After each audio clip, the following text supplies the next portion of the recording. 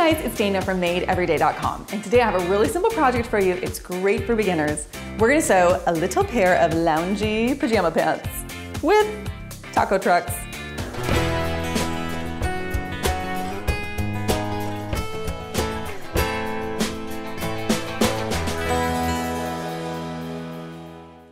I love projects that come together quickly and that my kids will get tons of use from. And a pair of pajama pants or shorts, well, it doesn't get much simpler than that. They have an elastic waistband, which makes them really cozy, and they're made from soft flannel. And with so many cute flannel prints at the store, I mean, I just want to make pair after pair after pair. You know how it goes. Here's what you need: some cute fabric and 1-inch wide elastic. For a pair of kids' pajama pants or shorts, you only need about 1 yard or 2 of fabric. And the great thing about using flannel, aside from the fact that it's super soft and cozy and snuggly, is that there are so many cute prints available out there. I mean, look at all of these designs. I got them all at my local Joann fabric and craft store, and they have bolts and bolts of the cutest little things. I just want to buy all of it. And when it goes on sale, sometimes I buy 2 or 3 yards of a print, even though I don't even know what I'm gonna make with it. I bring it home, I wash it, I dry it, and then it's all ready to go when I'm ready to sew. So let's set your fabric aside and we'll talk about a pattern. I've shown you how to make a basic pair of shorts before, but as with any sewing project, there is always more than one way to sew something, and that's what I want to show you right now. I am using my kid shorts pattern, which is available on my website, go to MadeEveryday.com, and you don't have to use this pattern, you can use your own or you can make your own. And typically, in a pants or shorts pattern, there is a front and a back, which is great if you want to have a side seam for a pocket, but sometimes you can also find patterns that are together, where it just makes one large pattern piece. And that is great if you have a fabric where you don't want to cut into the print, you really want to maximize how that fabric looks, and so that it kind of bends around the leg and it looks kind of cozy and cute. So that's what we're going to do today. So I'm going to take these 2 pieces and combine them together. And I've already cut my piece out here, but let me explain kind of what I did. I took a large piece of paper, or you can tape together a bunch of smaller pieces of paper, which is my go-to method. That's what I do every time I'm making a pattern, because I always have paper. I'm going to take these 2 pattern pieces, place them together with the side seams touching, and then because these are PJ pants, I want them to be extra roomy, so I'm actually going to give them more space. I'm keeping the side seams so that they are even with each other, but I'm adding a little bit of space in the middle. There we go. And then I'm also adding a little bit more room at the top just to make it, again, more roomy. And then I'm adding more length because I want them to be pants. And to figure out the length, you can measure your child's inseam, you can grab a pair of pants they already have, or you can just make them extra long, try them on, and then you'll know how to hem them. Okay, let's cut out our fabric. Okay, I've got my fabric here, and you guys, this print, when I saw it at Joann, well, I bought the rest of the bolt because, you know, taco trucks, donut trucks, flowers. Okay, it's folded in half so that I'm going to cut 2 pieces for my pants. And you can have them right sides together or wrong sides together. It doesn't really matter, but you want the pieces to be mirror images of each other. So I'm taking my pattern piece and laying it right on top. I have the top up here and the bottom down here, so it's going the right direction. And this is great for this size 4 to 5. I can fit both legs. If you had a larger size, you might need to open up your fabric and cut 1 piece, move down and cut the other piece. But for little kids, this 44-inch wide works perfect. Okay, then just take your scissors and start cutting. Okay, I am done cutting my fabric. Now before we sew, I want to show you a quick tip that I love to do because it helps save time later, and it's easier to press things when they're flat than when they're sewn around a little leg. So first we're going to hem the bottom of the pants under. And if you're not sure what length you're going to want to do, you can save this step till later, no big deal. I'm starting by folding it under about a 1/2 inch, or you could do a 1/4 inch. There's no right or wrong with this. Press that under. That just is going to keep the raw edge inside the hem. And then do it about another, I don't know, 1 inch. It depends on what kind of look you're going for. Sometimes I kind of like a more chunky hem on these pajama pants. It just looks really cute. The other thing is if you do a chunky hem, if you cut them a little extra long, then as your child grows, you could let the hem out. Of course, by the time they grow, then it's ready for summer, and then I snip them off and make them into shorts. Okay, so there's one. Let's do the other one.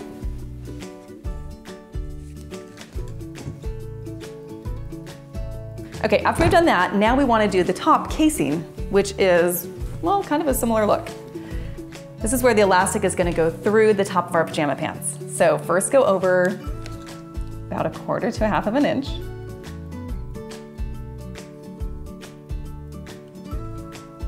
Then we want to go over about another 1¼ inches or 1½. I have a little ruler here.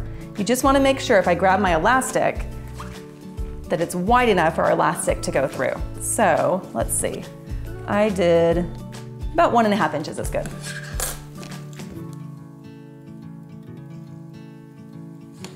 Press that in place, give it a really good firm press. And we'll do the other pant. Okay, now we want to pin the legs together and then we're headed to our machine. Now unfold those areas that we just pressed, which I know sounds kind of weird, but I promise it's going to help later. We're going to take this leg with right sides together and match it up at the top of the inseam or the crotch area. And what we're going to do in this step is to sew right down the inseam down to the bottom of the hem. I'm going to pin it in a couple places. And let's go to our machine. Okay, I'm using a 3/8 inch seam allowance, and you always want to do a forward and back stitch at the beginning of your project. This just kind of ties a knot and keeps the thread from coming undone. Then just go all the way around.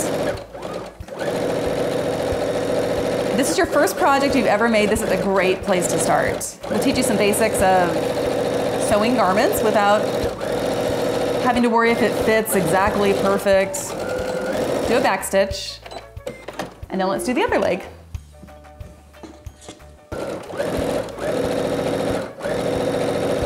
Forward and back stitch at the end. We're done. And we're not even gonna press anything this time. I know I'm always talking about pressing, but this next step is just so fast. Turn one of your legs right side out, and then we're gonna stick it right inside the other leg. So, stick it in there. And then you wanna match them up right here where these two little crotch seams come together. And I'm gonna place a pin right there. And then, just want to match it up, the two pieces around like this. Okay, now you can see here, we're going to sew from one side, down around, and back up the other side. I'm using the same seam allowance here, a 3/8 inch. Forward and back stitch. And then just go right around. When you get to the spot where the two inseams come together, just kind of do your best to lay it flat and to go through all those layers at once. There we go. Do a back stitch. And let's see how our pants are looking so far. If we pull the whole thing out, you're gonna be amazed at how quickly these come together. I mean, they're basically pants already, right? Okay, let's see.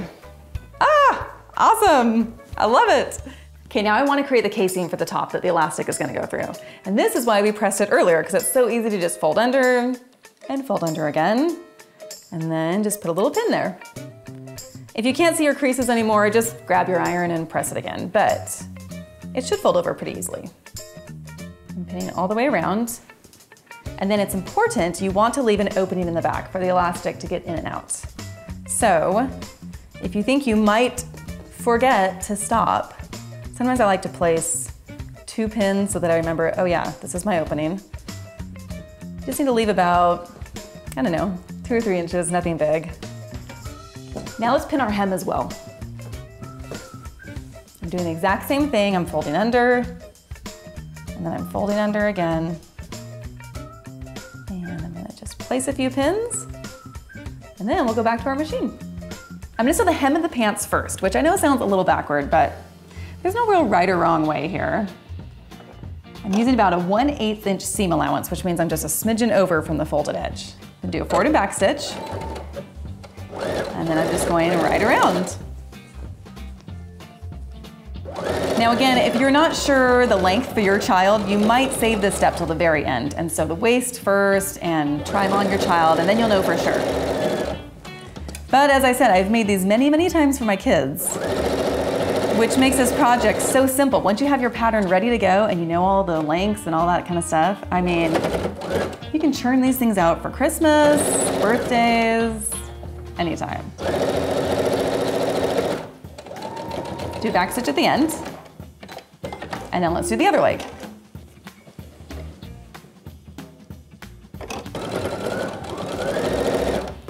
Okay, back stitch.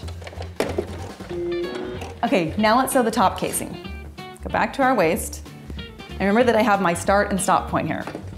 So I want to leave that opening for the elastic. So start right there. Again, I'm using a 1/8 inch seam allowance. Forward and back stitch. And then just go all the way around. Okay, I'm getting to my stop point here. Do a forward and back stitch. And now we're ready to string our elastic through. I'm using 1 inch wide elastic, which you can also find at Joann, and they sell it by the yard or in these little pre-cut packages. And I like to buy knit elastic rather than woven or braided. I just feel like it stands up straighter and stretches really great. Now the length for your elastic is going to be your waist plus an extra inch so that you can overlap the two ends. So for my little daughter Clara, who is actually turning 5, I'm gonna cut this 21 inches as her waist, so I'll do 22. Okay, just like that. Set this aside. Now you wanna take a safety pin or a bodkin if you have one of those. Safety pins work great. Stick it through the end, and then we're gonna string this through the little casing that we made. So find the opening right there, stick it in, and then you just wanna push it all the way through. You wanna make sure that your elastic is not getting twisted inside as you go.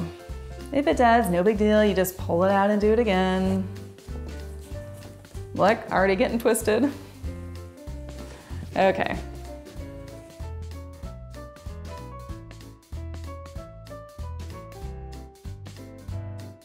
Kind of flatten it, and then what you want to do is secure the other end so that as you're going, your whole elastic doesn't just pull right through.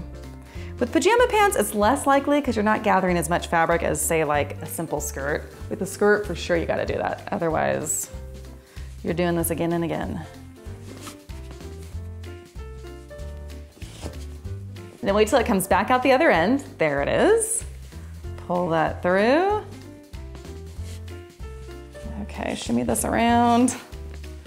Okay, and then if you have the convenience of trying this on your child, I like to actually just safety pin these two ends together before I sew everything together and make sure that it fits right, that maybe it's too loose or maybe it's too tight. If it's too tight, just cut another little piece of elastic, sew it to the end, and then you can have an extra long piece. Or you could start over and string a new piece through. Either way. So I would pin it like that, kind of go like this, try it on my child, but we're gonna go to our machine and sew it together. Take the two ends of your elastic and overlap them about 1 inch, and then come to your machine. And we're gonna sew it in place just with a couple stitches. Well, a couple lines of stitches. Forward and back. And you could use a straight stitch or a zigzag stitch. There's one, then just scoot over and sew another one. You don't have to, I just feel like I like things to be secure inside of here. Okay, elastic is good. Let's see how it looks. Looking awesome. Okay, now we just need to sew the casing closed. So come right back to your machine, fold over that area, and we're gonna sew right along this little opening right there. Just go back to your machine and just start at the same spot that you stopped at before. Try to match it up the stitch line. Forward and back stitch. Make sure you're not sewing any of the elastic. And sew right down. And you are done with your cute little pajama pants. But let me show you one more fun addition. I like to add a little faux drawstring or tie at the top. Again, it's purely accessory, but it looks really cute.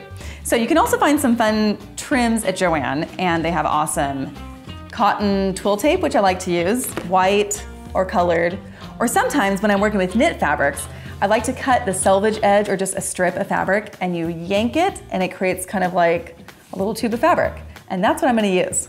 I'm gonna cut about, I don't know, 24 inches.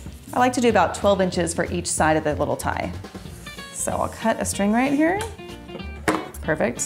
The nice thing about knit fabrics is they don't frays, you don't have to finish off the edges, anything like that. And then I'm gonna start in the middle of the top casing, and I'm gonna sew, make sure these are even. I'm gonna lay it like that and just sew one little line down there. So simple. Or faux simple. Okay, go to your machine. And just do a little forward and back stitch. That's all you need. And there you go. Let's tie a little bow, and then let's see how it looks. Oh, perfect. If it's too long, just cut the ends a little bit. And look at that. Congratulations. You just made a pair of pajama pants. Your kids are gonna be thrilled. In fact, I'm gonna go try this on my daughter Clara right now. For more ideas and tutorials, visit my website, madeeveryday.com. And for flannel, elastic, and other needs, head to your local Joann store or go to joann.com. I'll see you next time. Bye.